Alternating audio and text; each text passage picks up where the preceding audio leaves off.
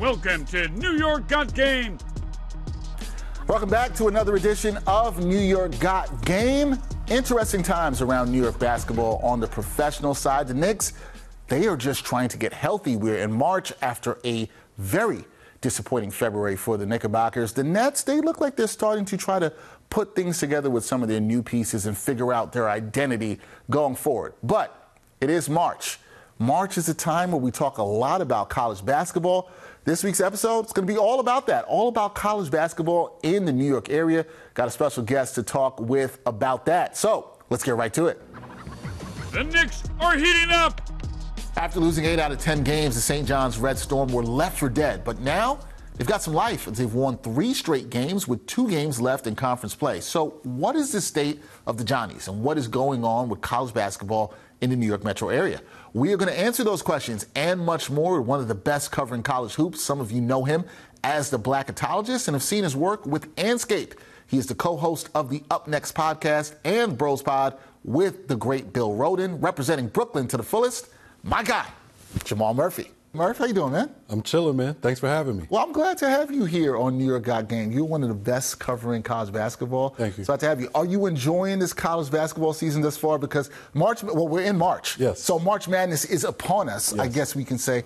How have you been enjoying this college basketball season thus far? I enjoy every college basketball season. Good. March is my favorite time of year. It's here. I was just telling my son, hey, it's March.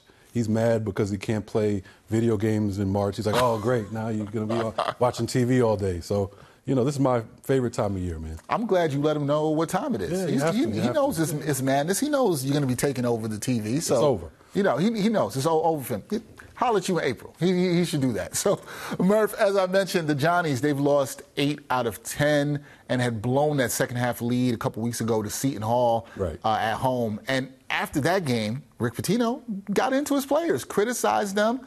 But since then, they've won 3 straight games. What has changed for the Red Storm since that loss to the Pirates? What have you seen change within that team? Well, to me, it seems like, and even Pitino said this, that they're playing free and they're playing to win. I think before, they were playing kind of nervous late in games. They're trying not to lose.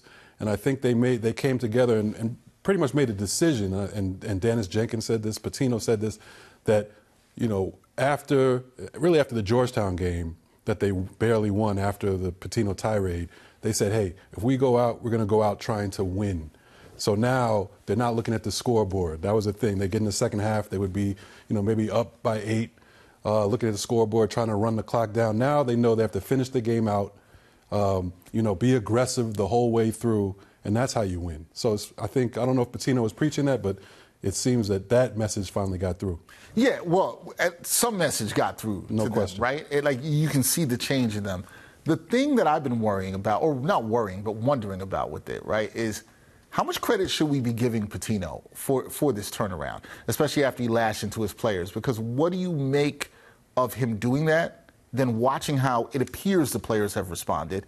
And what do you also make of his first season as a head coach here at St. John's? Well, Pitino said he lashed into them for a reason, but I think even he knows he went too far with what he said. Basically, these guys can't move. They're not tough. I recruited the wrong guy. That's really what hits the heart of a player when your coach says I recruited the wrong guys, right? So I think he made a mistake by going that far with it, but it may have had the desired effect. Pitino himself said it didn't really work right away because he felt like they played a poor game against Georgetown, the game after that tirade. But since then, obviously, I think, the kids are trying to prove him wrong. They're trying to show I really belong. And Pitino, he's that type of coach.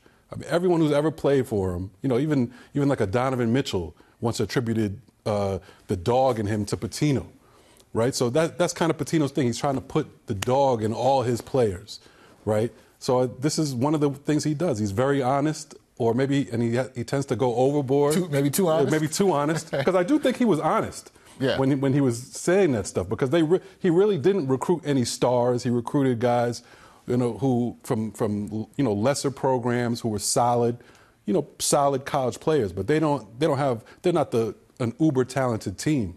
But he's the one who put that together. So, you have to blame yourself And he did, to be fair to that, right? He did put some of this on him now. He did go far. He questioned the players, you know, athleticism. He questioned the facilities, folks. He went Stuff in. he knew. He went in, like, yeah, which is fair, right? You knew what the facilities were. And you knew who you were recruiting. And you knew who you recruited. Right. Now, to be fair, he did put it on himself, like you said. One thing I want to follow up with you on that, Murph, is that you also got to give some credit to the players as well, right? Because they responded here. The players easily could have folded and said, all right, it's a wrap. We're moving on. This is it. Season's over. They did not do that. Like, the players responded. So it's twofold. Pitino got to them, and the players also responded to his message, even if he did maybe go a little bit too far. Right. No question about it. The players always get the credit. If the players play well and you win games, it's always a player's game. I don't care if it's college or pro or whatever. So, yes, the players deserve the credit. You're right. They could have folded. Like, if they were lacking toughness to the extent that Pitino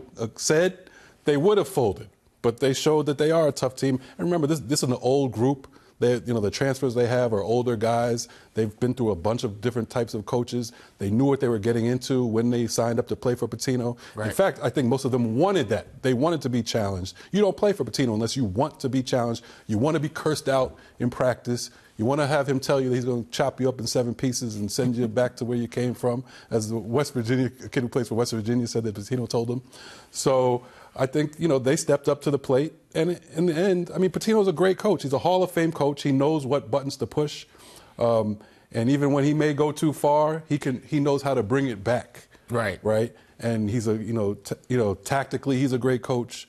So I think, he's getting the job done at this point. It took a while. And this is a different college basketball game nowadays because, all these teams have transfers. So every team is almost like you have to take about a half a season to figure out who you are. And I think it just took St. John's a little longer to figure that out. Because they had, like I said, they're not uber talented, but they're talented enough to be a tournament team. And I think they're on the road to that now. All right, so we're going to get to that, about being on the road to that. And when we look at this, 3 games in a row, St. John's has won. 2 games left in conference play, Murph, this week. Tuesday at DePaul, then Saturday they host Georgetown. Now, look, these are 2 of the worst teams in the conference. With 2 conference wins between both schools, DePaul, they don't have one. They've lost 16 straight games. So I got to ask this, Murph. Are you concerned about the Johnnies sleeping on either of these teams this week? Because that would be a massive letdown. Right. That would go against some of the toughness that Rick Pitino was questioning. Are you concerned they might sleep on these teams this week? No, I'm not concerned. And when you look, you can just look at what their record is. You said these are 2 worst teams in the conference by far. No other Big East team is sleeping on these teams because they know these are the only 2 the 2 games that you should win. Like these 2 teams, every other team in the Big East knows that we have to win against these teams because these are our only games that aren't going to be, just wars. You know what I'm saying? So, and you mentioned they have 2 Big East wins between them. Those 2 wins are Georgetown beating DePaul twice. Right. So it's not like neither team has beaten any other Big East team. Right. And that includes St. John's, and St. John's is going to take care of business at DePaul, and they're going to probably take care of business at Georgetown because DePaul and Georgetown, they lack the talent that the other teams in the league have. It's just that simple. Yeah. Okay, so they'll take care of business, and I really think they're going to put themselves in great position, because of that. Because they had the big win at Butler. I think that was their biggest win of the season. The win at St. John's win at Butler. Now they take care of business against DePaul and Georgetown. They'll have a nice record, nice Big East record going into the Big East tournament, and probably need to win a game. Maybe not. We're going to get into that because we're going to project that. Look just a bit ahead for St. John's fans. We're going to project some good things. We're going to try to give some positivity here. We're not going to bring people down like Rick Pitino might have done a couple weeks ago. But it works. But it works. Let's say what you said happens. Let's say they win their final 2 Big East games. Right. They'll finish 11-9 in conference play. What do you think they'll need to do in the upcoming Big East tournament to ensure that they reach the NCAA tournament? A couple weeks ago, I was hearing they probably have to win 2 games. Mm-hmm. You just mentioned they might only have to win 1, especially with that win after Butler. Do they have to win 1? Do they have to win 2? What do they have to do in the Big East tournament, assuming, folks, they take care of business this week? Right, and the key word you said is ensure. Sure. Now, ensure is different than, anything could happen. They could, I think I have them in the tournament now. I have them as a 10 seed. You got them now. Yeah, in the tournament. And this is, I have them in the tournament after the Butler win. Okay, and you know, the thing is, you got to keep in mind about NCAA tournament and bubbles and stuff like that. It's all relative. Like, a lot of people have their teams and they want to say, hey, you know, I watch my team and they're good enough, and their record, they're 2 games over 500 in the Big East, so they deserve to be in the tournament. No, it's all relative depending on what the other bubble teams are doing. Right. Right. So you're not just looking at St. John's. You're looking at you're comparing them to other bubble teams and their resumes. And I think St. John's resume is enough to get them in the tournament right now without a win in the Big East tournament. Now, ensure. Yes, that's why. If you want to ensure it, they should win that first round game, which is not going to be easy, because right now I think it's projected that they'll be in the 4-5 game. So they're going to play either like Seton Hall or Villanova. Both of those teams could be in the dance too, right? So that's not going to be an easy game to win. But if they were to win that game, I think just one game in the Big East tournament, I think you ensure that they'll be in the dance. If they lose that game, but it kind of goes to what you said before. It kind of depends on what else happens in other conference tournaments, right. What happens with other bubble teams if they lose that game. We're not trying to be negative, St. John's fans. Do you think they still get in? Is their resume strong enough? I think that they would still get in.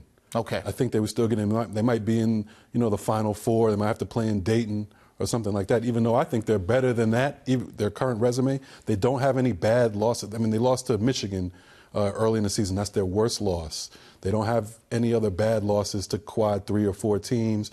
They haven't gotten blown out even in any Big East games like Seton Hall has, for instance. So I think their resume is strong enough to get them in, even with a loss, because that loss, like I said, if they're in the 4-5 game, that's not a bad loss. Right. You lose to Villanova, you lose to Seton Hall, that's technically not a bad loss. You lost to another bubble or tournament team. So, but if you want to be safe, and if a St. John's fan wants to be confident, you want to win that game at least. They want to see them win that game. They don't want us to have to worry about anything else. Take care of business. Take care of business this week. Win a game at least in the Big East tournament, and St. John's could be dancing. We'll come back to the Johnnies a little bit later. However, as we approach March Madness and we look outside of the St. John's men's basketball program, Murph, what have you made of the state of New York college hoops this season? Because I talked at the beginning of the season on this show with Zach Brazil. I had Zach Brazil on here. We talked about some other teams we thought that could be better. What would Fordham do this year? We knew it would kind of be a rebuilding year for them. Hofstra we talked about a little bit. We knew Iona was going to be rebuilding. What's the state of college hoops in New York? Has it been this season what you expected? You know, or do you look at it as it's been a down year? I think, you know, I wasn't expecting much. I mean, it hasn't been a great year, let's be honest. And I think, you know, a team that you didn't mention is Syracuse, a New York team, upstate. But, you know, we're kind of waiting on Syracuse to get back to where they used to be. But, you know, Syracuse has had a good year with Red Autry in his first season. They had a better year than Boeheim's last year. So he has them. It looks like he has them going in the right direction. We'll see if he can ever get them to, you know, to Boeheim's heights when they were, you know, national title contenders. We'll see. But Hofstra, you know, Hofstra still has a chance. They're top 4 in the CAA, so they have a chance. You know, once it's all about the conference tournaments for leagues like that. So can they win their conference tournament? If they do, and they get to the dance, then we'll say, oh, it was a great year for Hofstra, right? Right. We won't even talk about Colgate. They've got the Ivy. They have a chance. They're top 4 in the Ivy. They have a chance. You know, so but other teams are down. Iona's down. You know, it's been. I can't say this is a great year for New York teams, but it's about what I expected. St. Bonaventure in the A10, they were supposed to be, I think, better. You know, but they have a chance in the A10 tournament. So it's a good point you make, right? You know, for a lot of these conferences, the smaller conferences, the mid-majors, get into the tournament, have a chance. Hofstra definitely has a chance. Right. I think right now they're top 3 in their conference, so they definitely have a chance there. And look, we generally talk about the New York metro area teams, but I like that Murph expanded it to upstate for the people. We tried to keep it Syracuse, inclusive. you know, that's Big East. That's history former Big East history. Yeah, so we had to give them some kids from the city always went to Syracuse. You know, so I got to include them. Yeah, we've seen that. As a University of Pittsburgh alum, I've not had so much love for Syracuse over the years, but you understand. You know what it is. Look. I know this is New York Got Game. We talk mostly New York basketball, particularly around the New York area, but we're going to give Jersey some love here. We got to talk about Seton Hall, right? Because they're within the New York metro area. What do you make of the job Shaheen Holloway's done with the Pirates? And in your eyes, are they a tournament team? First, Shaheen Holloway has done a tremendous job. I mean, you look at his roster, you talk about St. John's not being star-studded. Seton Hall isn't either. I mean, they just have, workman-like guys from different places. But they were picked to finish 9th preseason in the Big East. He has them 4th. I think they're 11-7 right now in the Big East. Nobody thought that was possible, right? So he has them, looking pretty good. Now, when you talk about if they're in the tournament, I think right now, the last bracket I did, I had them as my last team in.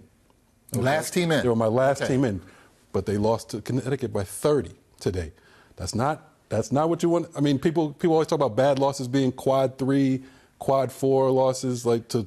For you, is it sometimes about when you lose and who you lose and how much to? But not just who you lose to, but it's a bad loss if you lose to anybody by 30. Fair. You didn't compete. And it's on, nowadays, this time of season is when the committee says that they start watching all the games. And this game, and that Seton Hall game today was the only game on at noon today. The only big Division I game on at noon today. So they were watching, and then they see Seton Hall lose by 30. You're not competitive.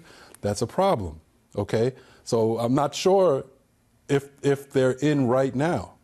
But we talked about the Big East is the second best conference in the nation after the Big 12, according to Ken Pom, right? Second best conference. They are 11-7 in the Big East. Now the committee says they were not going to look at your conference record. They just take each team, look at their resume individually, right? Still, their computer numbers, their net, they're in the 60s, which is very high for an at-large team. Ken Pom, same thing. They're in the high 50s or 60s. So their computer numbers don't look good, and that's due to they were blown out a bunch of times in the Big East. About 3 or 4 times they were blown out by more than 20, and they also didn't do anything in the non-conference. They didn't beat any of the non-conference teams they played. None of those losses were bad losses, but they didn't win any of those games, right? So Seton Hall is really an interesting case. I think if you just look at by the eye test, they deserve to be there, but they've left enough room for the committee to come up with excuses why they would leave them out. So are they a team, we talked about St. John's, the work they may or may not have to do. Are they a team that, look, you got to get some work done in the Big East tournament to ensure, bringing up that word again, to ensure that they get in, because there's some skepticism and they're on the bubble in this situation? Do they need to do some work? I believe they have work to do. Okay. And remember, it's all relative, right? I mentioned they got blown out by 30 today. I had Virginia as my first team out. They got blown out by Duke. Right, so it's like, what are the other teams doing, right, to catch them? If they're suffering the same fate as Seton Hall, then they might be okay. But I do think Seton Hall has work to do. They play Villanova this week, and they play DePaul. We know that DePaul doesn't matter that win unless you lose it. It doesn't matter. So that Villanova game, which I'll be at on Wednesday, at Seton Hall, is a huge game for both teams. Really, I have Villanova in also, but. Both of those teams, they don't know, they're on the bubble. They both need that game. So that's a huge game. And then once you get to the Big East tournament, yes, I think Seton Hall needs to win a game or two, even more so than St. John's. Wow. That's so I think if you have a Seton Hall, St. John's 4-5 matchup, which some people are predicting in the Big East tournament, which will be that Thursday game, Thursday afternoon game, that's a huge game. And I actually think it's bigger for Seton Hall than it would be for St. John's. Interesting. Okay, back to St. John's. If they are to make the tournament, and we look at what's going to happen with them next couple of weeks, final 2 games and the Big East tournament, who's got to be their best player over the next couple of weeks? Who's got to get it done, step up, show that toughness for them? The person that's been that guy for them all year, Dennis Jenkins. I mean, he's been their guy all year long. Pitino looks to him. He says it publicly that he's the best player on the team. He's the engine that makes the team go. He just needs to continue doing what he's doing. I mean, he's been tremendous. He's been a leader. You can tell on the court he's a leader. Off the court he's a leader, and he puts up numbers, right? He's scoring. He's scoring. He gets other people involved. He plays tough on both ends of the floor. He just needs to continue doing what he's doing, and I have no doubt he will. It's really about the other guys stepping up. Soriano needs to step up. From the transfer from Penn. I'm just blanking on his name right now. Blanking on it. Dingle. Dingle needs to step up. Last year he led the nation or second in the nation in scoring. Yep. This year he's been very inconsistent. Recently, last couple of games he's played well. He needs to continue that. He needs to be a guy who can score 15-plus points for them every night. He shot the ball well the last couple of games. We'll see if he can do that as well. So, it's going to be Jenkins, and it's going to be the others need to step up as well. Yeah, so Jenkins you feel like you can count on. Right. Want to see if those other guys can step up as well. Last thing for me here, Murph, I'm going to have you put on your prediction hat with the Johnnies. Right. In a few weeks, when Selection Sunday rolls around, I know you're going to be watching, seeing what the committee does. Will the Red Storm be dancing, or are they going to be on the outside looking in? What do you say? They're going to be dancing. That's my prediction. I feel good about it. Like I said, I have them in as a 10 seed. You got them in right now. Right, and not one of the last 4 in. I have them, in between the last 6 to 8 teams in. So I think they're in pretty good shape now. Their computer numbers, unlike Seton Hall, are great. They're not great, but they're in the 30s and 40s, and those teams usually get in. Okay, they're going to have they'll probably end up with an 11-9 Big East record when they take care of business against Georgetown and DePaul. And so, like I said, I still feel like they have a chance if they lose, but I like their chances in the Big East tournament because of Pitino. You have no more experienced coach, no better coach, in those type of situations. He's been there, done that. He's won Big East tournaments before. He's won the national championship before. So they're not going to be intimidated when they get there. I worry about Seton Hall more than I do in a matchup. It would be tough for Seton Hall to beat St. John's 3 times in the season. Because they beat them twice. Right, and they just recently beat them in a game St. John's thinks they should have won. So I think if that all comes together and they play each other in the Big East tournament, I really like St. John's chances. Either way, like I said, I think St. John's finishes the season strong. They might not even need to get a game, but I would bet on them getting a game or maybe 2 in the Big East tournament. All right, you're feeling good about St. John's. That's got to make St. John's fans feel good going in. And look, if they're playing well going in, they could be a dangerous team in the tournament. I got a bonus question for you. I got to ask you this. My Pitt Panthers. Hey, man. Are they getting in? I was hoping they might. They might. They're playing good. They're on the bubble. They might. They were my last 4. They were my last 4 out. Like maybe that 4th team. They were.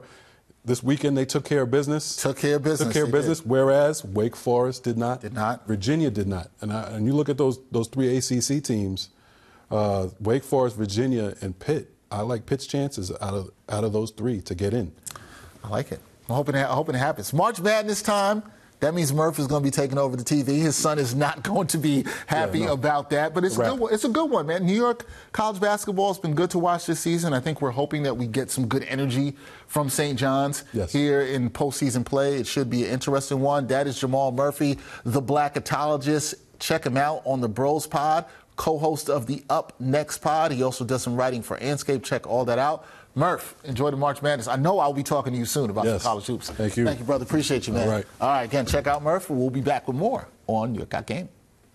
The Knicks are heating up.